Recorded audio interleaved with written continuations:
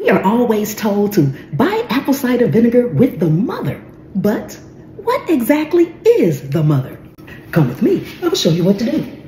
The mother in apple cider vinegar is that dark stuff that you see collecting in the bottom of your vinegar.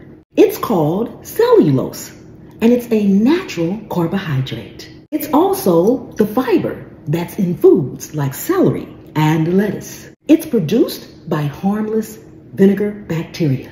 The mother, the stuff at the bottom of the bottle, is a source of probiotics, which is beneficial bacteria for a healthy gut. And there you have it.